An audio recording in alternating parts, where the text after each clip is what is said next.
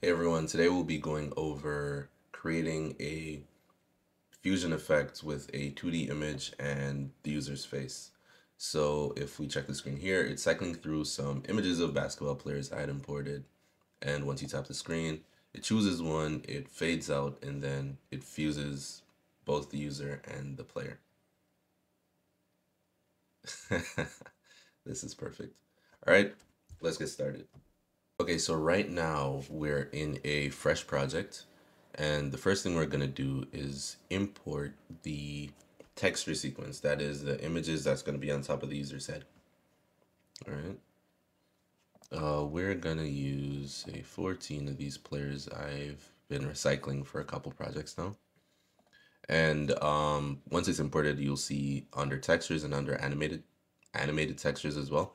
So let's just rename rename the texture sequence to players because this is going to be used a lot. All right, so the first thing we want to do, if we're going to add an image on top of the user's head, it will sort of move with them. And to get that kind of movement, we would need a head tracker.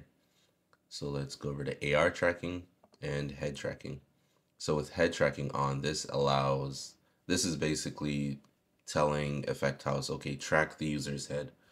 And why we have to turn it on is if it was always on, it would be taking a lot of the processing power without needing to. So if you're doing like a simple effect that doesn't use head tracking and it was on, then it would just keep using it even though it didn't need to. So we always need to enable that if we're going to use some sort of head tracking. Okay, so next we're going to add the image. So we're going to go to 3D and then image. And that adds a 3D image in the dead space. So if you can see, it's not tracking with the user's head as yet. We have to make it a child under head tracker. And now when the user moves, let's see if we can use a different one just so you can have an idea. Nope, that's just idle, nodding. And it moves alongside with them. So let's bring it up a bit and perfect. So we can go on ahead and delete head and then just rename this to selection, if I can spell selection, and then go over to textures and change the texture to players, which is the animated texture we just imported, and already looking cool. So from this point on, what we want to do is when we tap this screen, it stops. It selects a player, so the animation stops. So we're going to open the visual scripting window, and we're going to delete start and add node, screen tap. If I can spell today. So go from screen tap to animated texture player. Perfect. The names are very similar. Sometimes you have animated texture info or set animated textures. So it is a bit of a task remembering them, but you can always just go through so if you right click, add node, you can just go through the library and you'll find a bunch of cool ones. All right, so screen tap, animated texture player, and we are going to select players. And what we're doing here is we want once we tap the screen, it stops. So let's try pauses. So when we tap the screen and then the animated texture player pauses, just imagine what we're seeing on the screen right now. It's cycling through images, but what it's doing is the first image, let's call that image 0, is going 0, 1, 2, 3, 4, and say it's 5 images, it stops at 4 and it goes all the way back and starts at 0. So it's just cycling through the I guess the frame index that the number represents. So if it's the first image, second image, third, and just goes and starts all over. So when we pause this, it's saying, okay, stop at a particular frame, a number frame, and whatever image that number represents, show that on the screen. So if we get lucky, we tap the screen, pretend this was the third image, a value is being saved that, okay, we stopped on the third image. This is going to be important later on. So the next thing we want to do is as soon as we get a selection or get a player, we want to wait 2 seconds so he's on the screen for at least 2 seconds, and then it just starts fading out. So on play end, or on pause, since we're using pause. Wait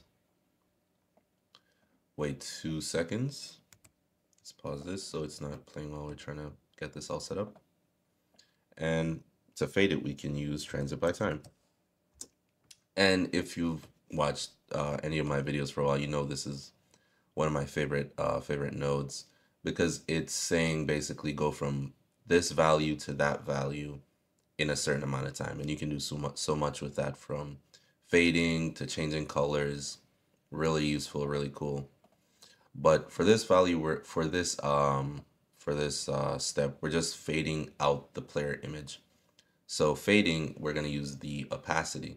So if we just watch this play right now and you scroll down the opacity, you can see it's getting more and more transparent until it's just invisible. So if you realize we went from 1 to 0 on the opacity, which simulates it going invisible, not just, just invisible off rip. So let's go from 1 to 0 in 1 second. And let's set opacity. And when we click this circle icon here and set opacity, that means the change we're making it, we're changing it to the opacity of the image. If it was get, you can do you can do a lot of things with this, but for this, I guess this step, we're setting it. So you have transit by time, you go over to stay, and you carry the current number to the value. So let's test it out. We click restart, and let's get a good view of the graph so far. We tap the screen, the image shows for about 3 seconds, it fades out, and that's it so far. So the next and final step is the fusion process. So for fusion, we need to add an object. I believe it is face effects, post effects. No, we can always just hit the search, handy dandy search bar, and face fusion. So, I believe it's automatically triggered. So we have a bit of work to do with the face fusion setup as it is. So we go down to face fusion in the asset panel and uncheck start fusion so it doesn't start automatically. This is going to be very useful as we go on, because as you've seen, once the effect starts, it will just start automatically trying to map the face and then planning it to this template this template image that comes with it. So now we go back to playing the image, and it's not gonna try and start face fusion until we're ready. So let's go through with this. We tap the screen, it stops on a player, fades out. Now would be a good time to start fusion.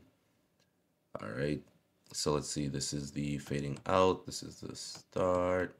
So the face fusion takes a while. So let's do it as soon as the 2 seconds end and we're beginning to fade out the character. Let's go here and let's get this set. So we can set it either on or off. So at the beginning, set this on.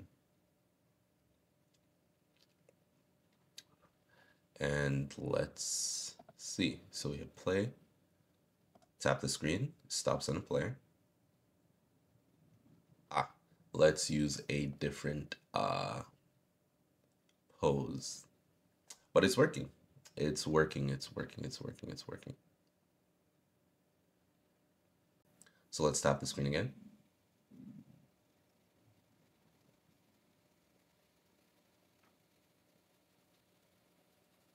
And it fades into it perfect.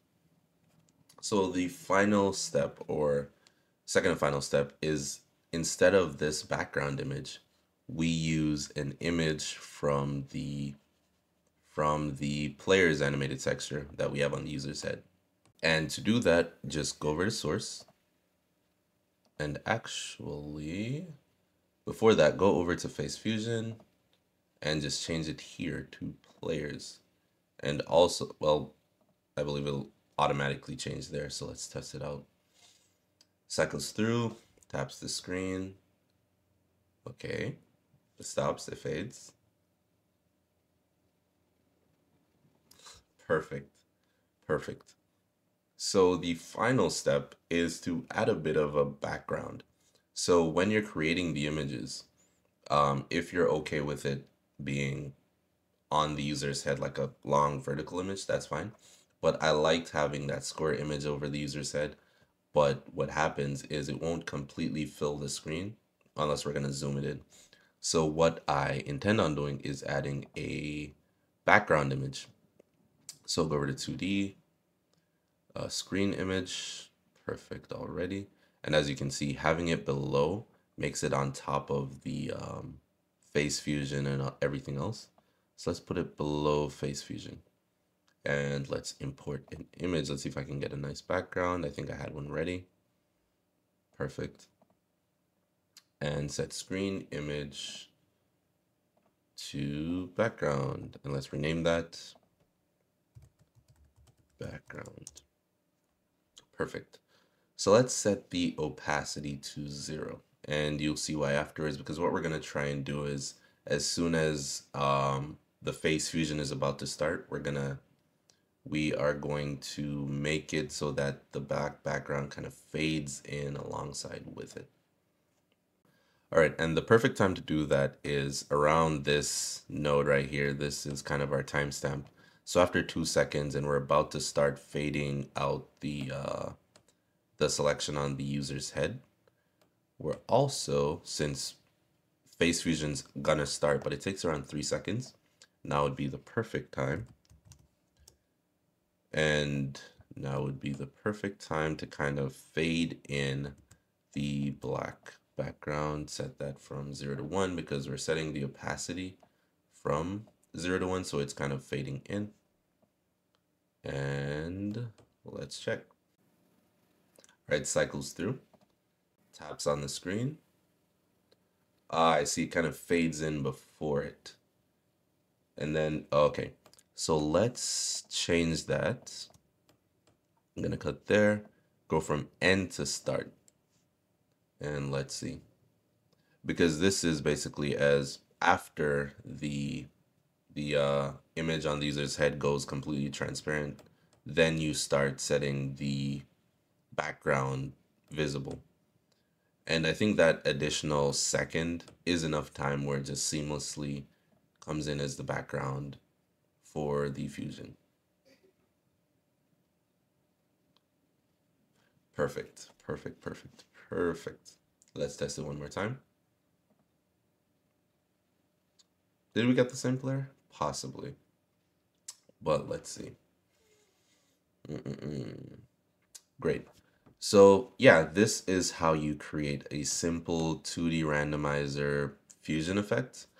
You can do a lot with this. I can imagine you can add a lot more characters, maybe play around with the backgrounds. You have a lot of settings in the Face Fusion. Oop, wrong one. In the Face Fusion, all kinds of stuff, masks, skin tone matching, fusion duration, we can change that. But yeah, this was pretty fun. If you have any more questions, feel free to reach out on Instagram or Discord. This specific tutorial was brought to me by the community, so if you want to see more videos on topics you're interested in, leave it as a comment, or you can reach out on Instagram and I'll be sure to definitely check that out.